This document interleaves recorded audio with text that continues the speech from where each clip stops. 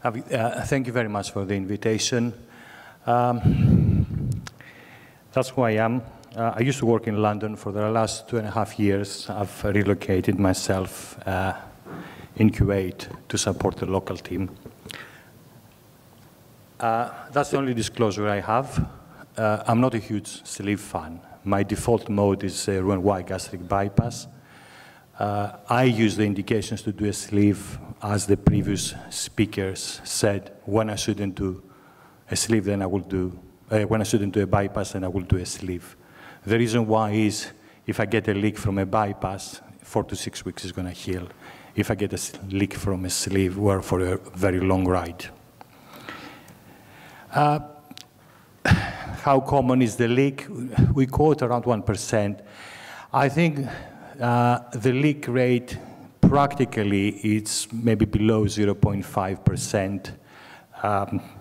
We're seeing less and less leaks. The reason why is that we're getting a little bit better, but also we have a little bit better equipment than we had 15 years ago when we started doing the sleeves and the initial guns, at least at the ETS and the Flex when I started, was fairly primitive, and then Covidian came with the tri-stapler technology, and then we got the Echelon technology. So better staple line technology, better understanding of gastric stapling. We used to fire very quickly, apply the stapler, press the button, now wait a little bit, let the tissue edema dissipate. We get a better, more hemostatic staple line. Maybe less aggressive dissection, going too close towards the esophagus to try to achieve a very tight sleeve. There were long arguments around 2010, 28, 30, 32, 34 Bouzy. Most people now will be rather generous on the Bouzy side. And also you have better technology when you deal with the vessel sealing. The modern sealing equipment is very fast, very reliable. And also the surgeons doing more and more, they're getting better and better. That's undeniable.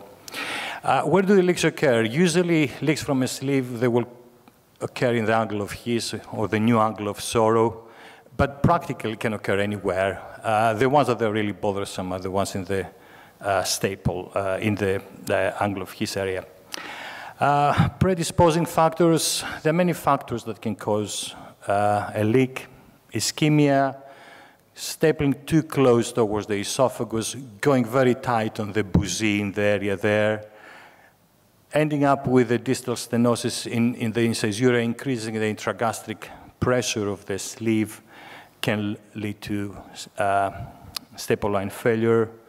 Poor stapling technique, that's another factor, sometimes operator dependent, and poor choice of staple height, very thick stomach, not the right size of cartridge, and the line can be disrupted and give in. What hasn't changed at all is how does the leak manifest? It manifests as it used to manifest 15 years ago. Coming here, I had to do a lot of adjustments because lots of things were quite different from what I was used to. So I'm going to talk how we manage the leaks. The last year, since we fully recovered from COVID, we have treated 3 leaks, 2 from minis, 1 from a sleeve. 2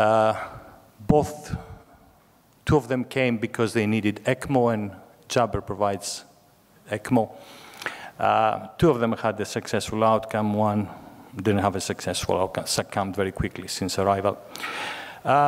So how do I treat a leak? The first of all is to suspect if something is not right with the patient. The first thing you think is a leak. It's a leak until proven otherwise. So investigate immediately, act within the golden hour. Usually this is the first 6 hours.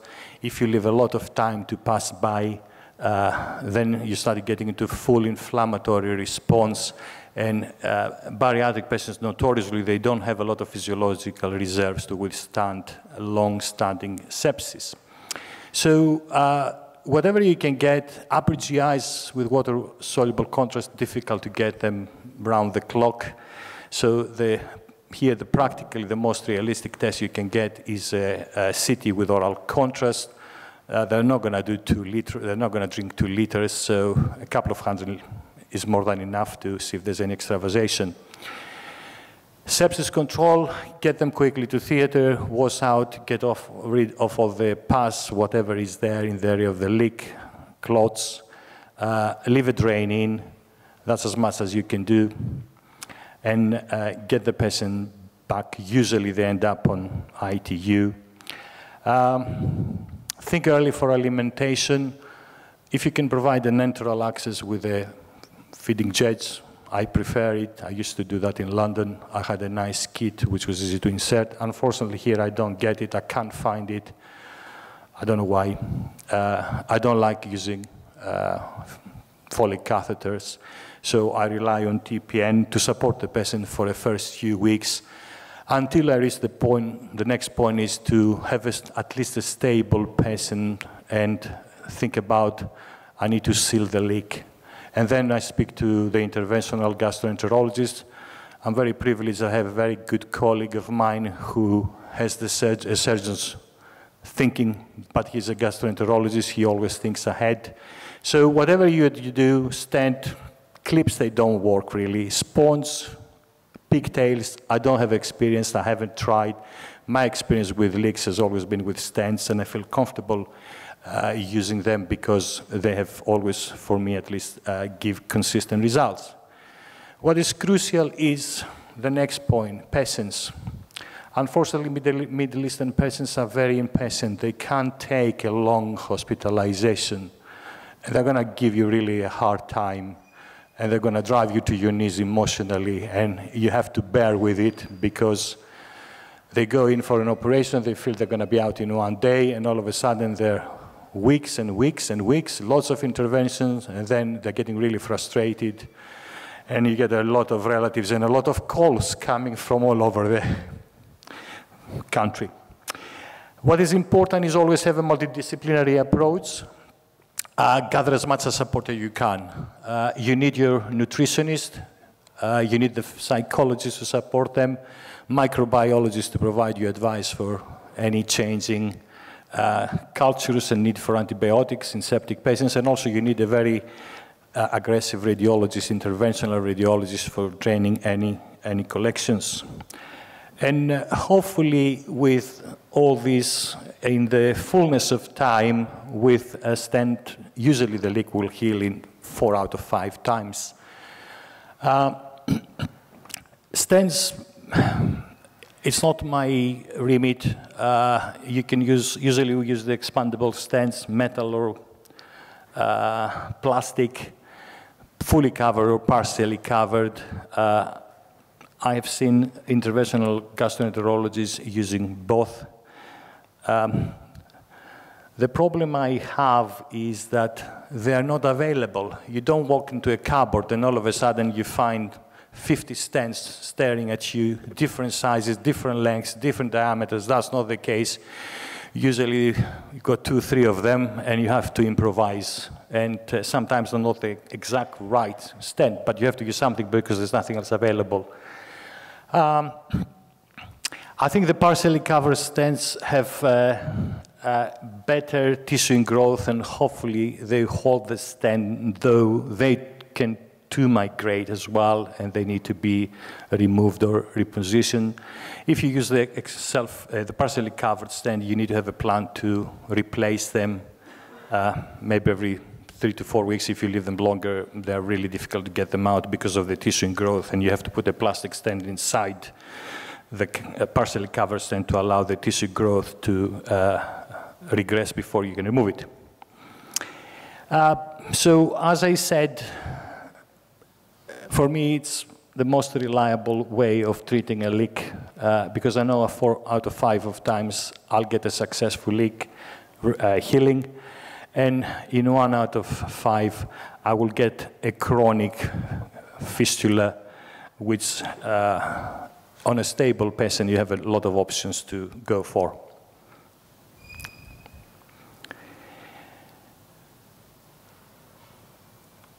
I'm going to talk a little bit about the mechanical issues, how to treat them, and these are classified under an umbrella.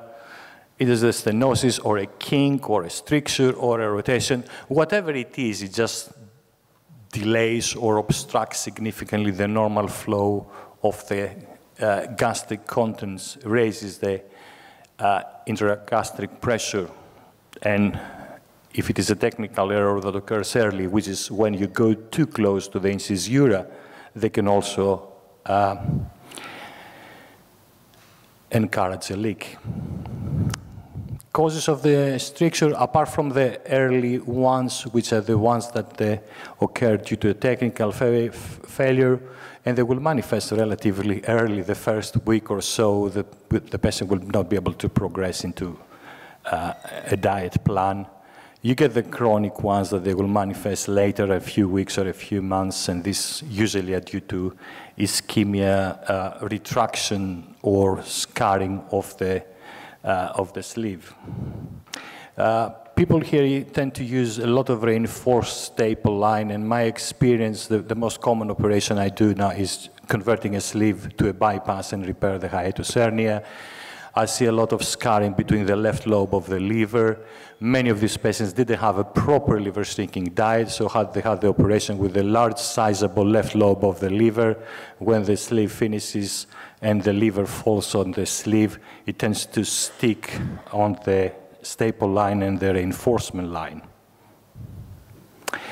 How to avoid strictures? Have a safe distance between incisura and the staple line. When you oversew, always have a bougie inside to make sure that you don't stricture the lumen.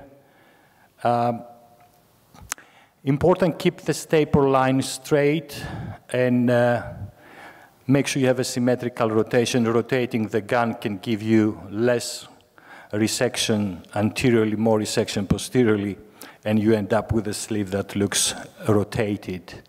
One of the things I always do is every time I fire the staple, I remove the clip from the corner. There's always a loose clip there, and if you don't do that and keep on stapling in a straight line, you're going to find 3-4 clips tracking across and giving you a very bad staple line. How do they manifest? Usually it's difficulty in eating, nausea, vomiting. They can progress to the diet schedule. Occasionally, they can even have their own saliva down if they're that bad. And usually, they complain a lot of reflux symptoms, which is either volume reflux or heartburn. Clinically, you can suspect that something is wrong by just taking a history. It's obvious something is not quite right. They haven't been able to tolerate liquids, they're dehydrated. An intraoperative gastroscopy will give you a visual of what's going on. I call it a surgical endoscopy. You don't need the gastroenterologist doing that. They're not going to give you what you want to do. You want to have a look with your own eyes to assess if there is a rotation or a kinking or anything else. The scope may go through, but that doesn't mean that necessarily things flow through. Also, an upper GI is very important. It gives you a good roadmap at the level of the problem. And always you can get confused, oh, is it the normal post-op if it is early enough? Is it the normal post-operating nausea and vomiting because of the stomach stunning syndrome? But nevertheless, it's better to investigate. And an upper GI is a very easy test to do. We start all with conservative treatment, kneel by mouth, hydrate, make sure that they don't aspirate, wait for the symptoms to improve, give them some IV PPI to reduce a little bit of a gastric edema and gastric secretions, try and establish a feeding access. People here don't like tubes through the nose. They really hate them. It's very difficult to convince someone to have an NJ tube in. TPN is another option, and very important is to maintain nutrition. If there is something that looks like a short stenosis and you're talking about a chronic problem, you may try and do a balloon dilatation or a stent to my experience, both of them are a waste of time. They will last a few days, and then they will come back again with the same problem. Early enough, someone needs to be careful on an early staple line. Definitely nothing the first 2 weeks. I personally feel much more comfortable manipulating a staple line 4 weeks and over. Between 2 and 4 weeks, I'm always a little bit wary of causing myself a perforation. And always remember thiamine. We're still seeing cases of thiamine deficiency, which is sad. People who had a sleeve, they've gone to home, they keep on vomiting 2 weeks, they come in and they have symptoms of thiamine deficiency. So always replace thiamine. Don't give dextrose before you give thiamine, just give only normal saline, because if you give dextrose and they have thiamine deficiency, you're gonna make it worse. Surgical treatment, if there is early and you had a CT and there is a hematoma, you can suspect there may be a compression. You go and you aspirate the hematoma. If you put an oversewing line, you might think of removing your oversewing stitches. I personally don't oversew. I trust my staplers. If there is any obvious kinking, you may attempt to reduce the kinking by fixing the sleeve. The safest option, really practically, when you deal with a problem that doesn't settle, is to convert them to a Roux-en-Y, and that gives you less headache. Endoscopic treatments, strixuroplasties, and seromyotomies. I don't have much of experience, but I'm not quite sure how effective they are. My default is to convert them to the bypass. And what is important is to be aware that some cases may need to be converted to a total gastrectomy and esophagojejunostomy because the problem is very high. There's a bad technical error. You have a very short pouch, and there's nothing much you can do than doing an esophagojejunostomy. So my algorithm is, if they are clinical symptoms of mechanical obstructions, stricture, I'll do an upper GI and an EGD. Try conservative first. If there's no improvement, maybe try dilatation just to give a little bit more time and see if they will respond. Stents, as I said, I'm not a huge fan. Usually the problem, if they don't respond, is taken back to theater, see exactly what is the problem during your laparoscopy, and convert them to a gastric bypass. Reflux, I don't consider reflux a complication. The reason why is if you think about the normal anatomy, you have the esophagus with a pump, muscular pump, then you have the esophagogastric junction, the lower esophageal sphincter, which is a valve. And then you have the stomach, which is again another pump. And then you have the pylorus, which is another valve. And all of a sudden, you're going to remove 70–80% of the function of one of the pumps. So the system initially is going to work, but gradually it will start failing. And I see more and more people with reflux.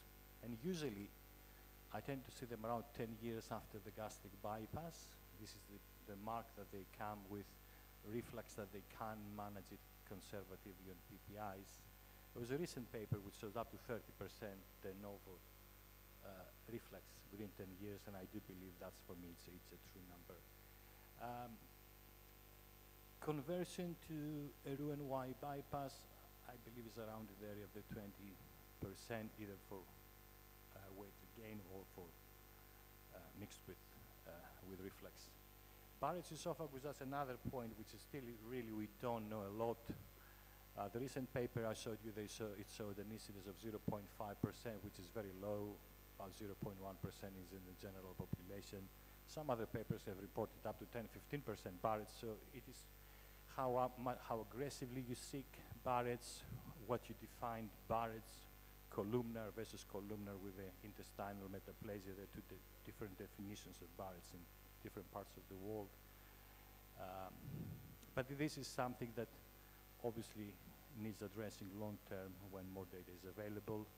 How do I work up people with GERD and a sleeve? I look at their symptoms and how they have responded to the PPIs. Take a weight loss history, see if there's any, what was their lowest weight, have they put weight on, how much. I do always a surgical endoscopy myself. I want to have a roadmap. I want to look for rotations, stenosis. I want to know if there is esophagitis, if there's a hiatus hernia, how big that hernia is, if there is Barrett's and biopsy and get the result if it is just simple metaplasia. More importantly, I want to measure if there is any obstruction, how far is this obstruction from my OGJ, because this will determine to me if I can do a safe bypass. An upper GI endoscopy, I always do it routinely because it shows me how the esophagus is, provides information about the esophageal motility. Sometimes you see a little bit of a struggling esophagus, which is a bit dilated with tertiary contractions. You get a better understanding of the size of the hiatus hernia. On a good sleeve, you can't really do a J maneuver easily. You can't retroflex to assess the hiatus, so I think a barium swallow is a more robust test.